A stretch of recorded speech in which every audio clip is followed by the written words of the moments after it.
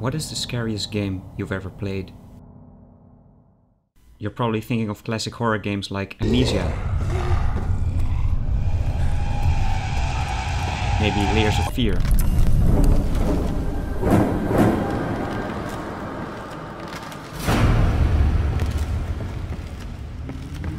Or Minecraft Survival on hard mode. Oh! What? And although those games are indeed some of the scariest games in existence, there is one game that has captivated thousands, even though it does not exist. I'm talking about a game called Petscop, a game that was supposedly released in 1997 for the PlayStation 1, but any search of the game will inevitably lead back to one and the same source, a YouTube channel created in March 2017, simply named Petscop.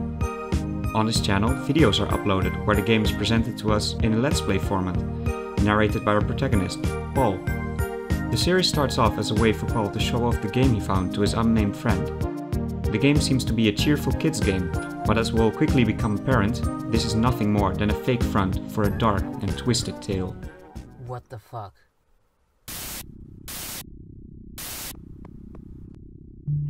Paul quickly becomes obsessed with trying to unravel the weird game mechanics in order to progress the increasingly mysterious and dark storyline. What makes the Petscop series an even more densely packed enigma is that Paul's narration, actions, and even the video description and channel about section serve as a meta-narrative, intentionally blurring the line where we, the viewers, would normally distinguish reality from fiction in a regular Let's Play. This is the website. For some reason, it's in the game on a computer screen. Now before we start the in-depth analysis of the Petscop videos, I want to give a fair warning that this series references some very disturbing events that happened in real life, so some viewer discretion is advised. If you're one of my 3 subscribers that came here expecting more of this, or this,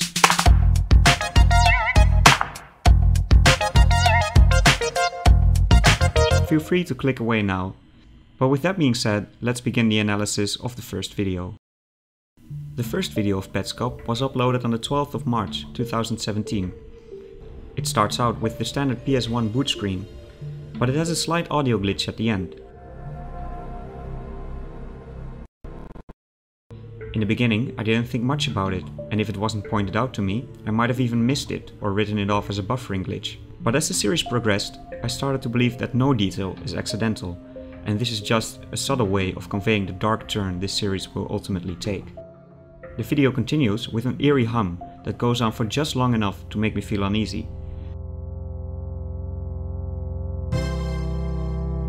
Which transitions into the logo of Garalina, the company that supposedly made the game.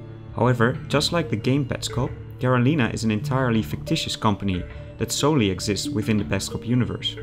We are then introduced to our narrator, Paul, who seems to be talking to a specific person directly.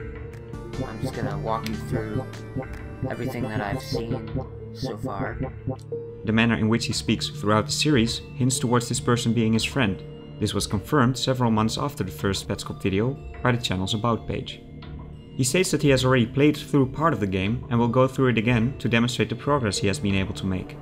The purpose of this video is, in his words, to prove to you that I'm not lying about this game that I found.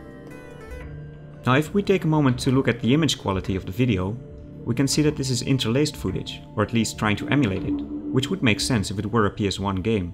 If you're unaware, interlacing is a method used for video transmission to old television sets to increase the perceived frame rate. I'll leave a link to a video in the description that does an excellent job at explaining the details, but all you need to know for now is that modern computer screens use a different display technique where it causes lines to appear in certain videos.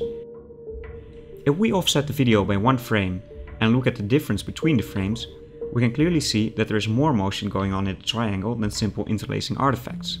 Add this to the triangle being for the go back option, and it provides another subtle detail to this game not being what it seems on the surface. Paul starts a new save file, and after a short loading screen we enter the main game. We start in an area called the gift plane. The sign near the start of the game states that the gift plane has closed, and that it used to be a home for over 100 pets. The sign continues by stating that they, quote, have failed to remove all of the pets from their homes. This phrasing seems a bit strange, almost indifferent towards the fate of the pets.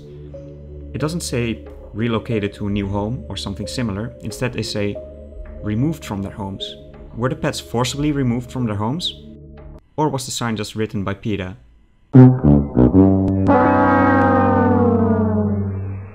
The sign continues by stating that 48 pets remain here at the time of writing, and encourages Paul to find some pets to take with him in the 8 homes of the gift plane. The first thing my mind went to after reading this was that this series would be some kind of knockoff Pokemon creepypasta. But believe me, that is definitely not the case.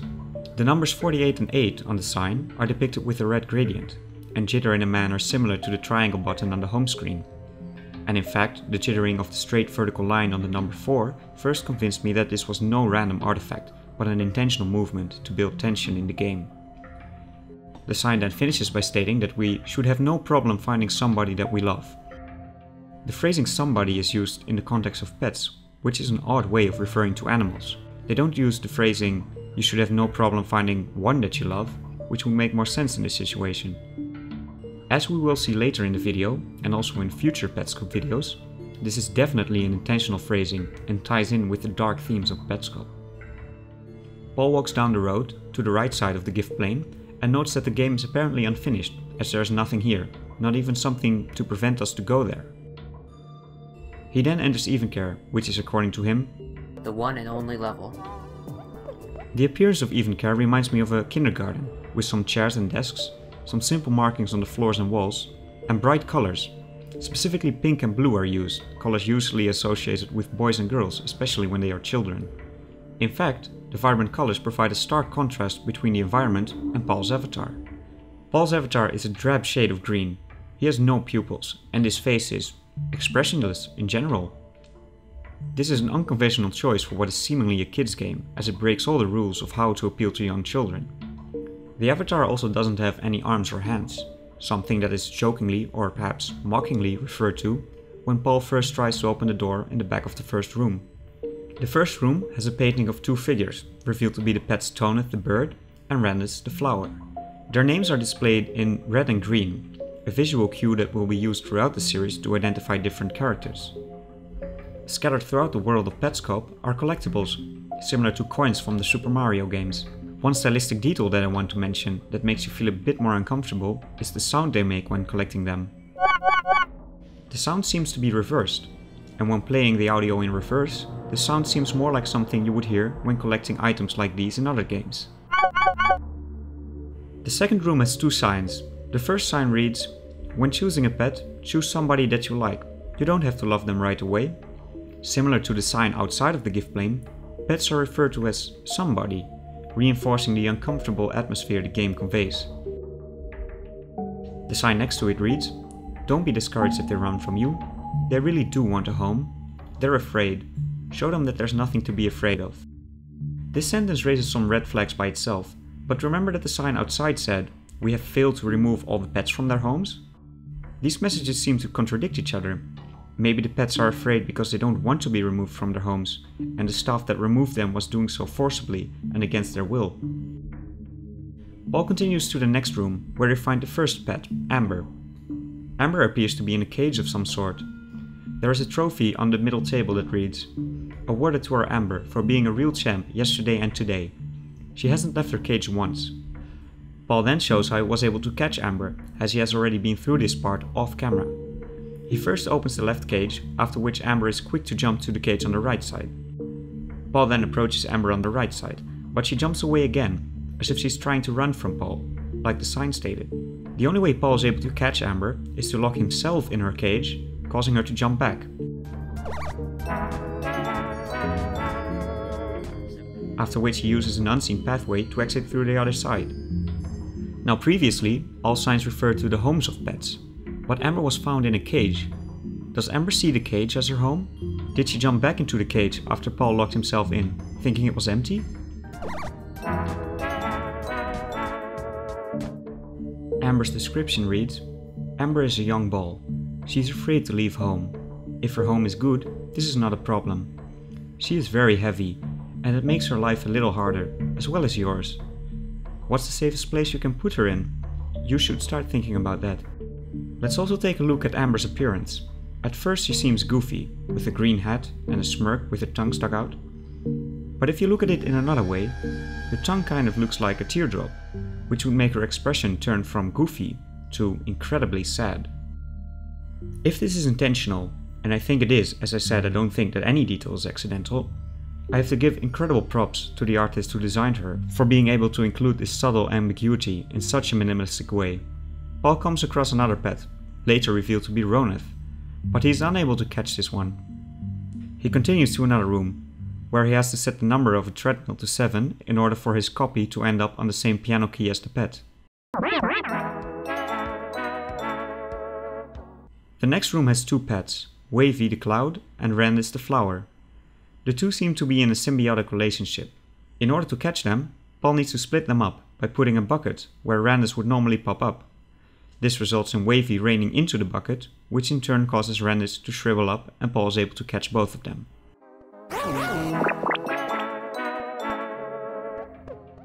Paul returns to Roneth's room, and he tells about a note he found with the game.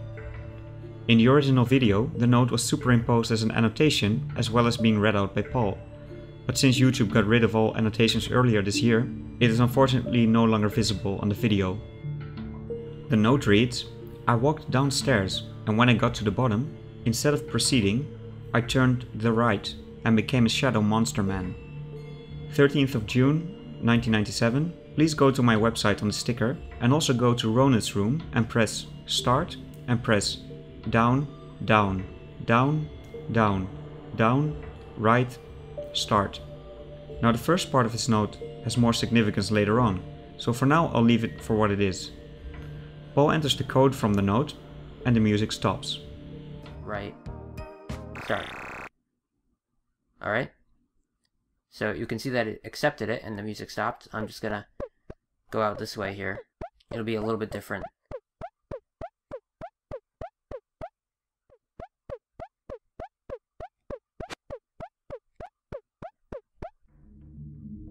After exiting Evencare, he ends up in a dark and empty field instead of the gift plane. Alright. This gloomy environment seems to be a more fitting match for the appearance of Paul's avatar. While leaving, there's also something going on with the loading screens. Initially, when going from one room to another inside of Evencare, the screen turns white as a transition. But after Paul enters the code, the screens turn black and last a lot longer. Within Evencare, this seems like a stylistic choice, but remember when the game first started, and when we entered Evencare, the loading screen was more elaborate. And when we crank up the brightness on the screen where Paul leaves Evencare, we can see the following.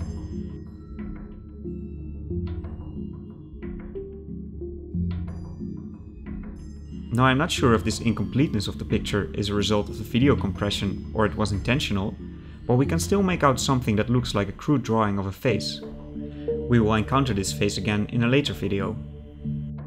On a personal note, I only found out about this image through other Petscop analysis videos, and I didn't notice it at all when viewing the first video myself.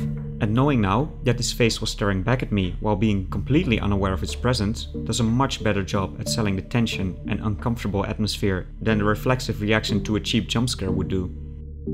On the dark field outside, Paul tells us that he hasn't been able to find anything here, but he's convinced that there is something here. He cuts off mid-sentence and excitedly states that he has finally found something. He found some sort of hatch, similar to the hatches leading to basements in some houses.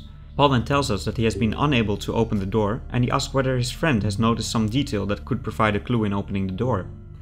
He is unwilling to turn off the console because he is afraid he won't be able to find the hatch again. And with that, the first video concludes. One thing that I noticed about this sentence is that it seems like Paul is unable to save his game. Why else would he be hesitant in turning off the console? At the same time, in later videos it would seem that he has either found a way to save his game or there is some autosave feature. In later episodes the save files will play a more prominent role, so for now I will leave that as a note to keep in mind. The first video of Petscop does an excellent job in creating an uncomfortable atmosphere and setting the tone for how the rest of the series will progress. Much like series such as Don't Hug Me I'm Scared, Petscop tricks you into thinking that it will be all family-friendly fun, only to take a disturbing, morbid turn. With this first episode, we've been given a glimpse into this dark future, but for now we just have to wait on the field until Paul finds a way to open the door.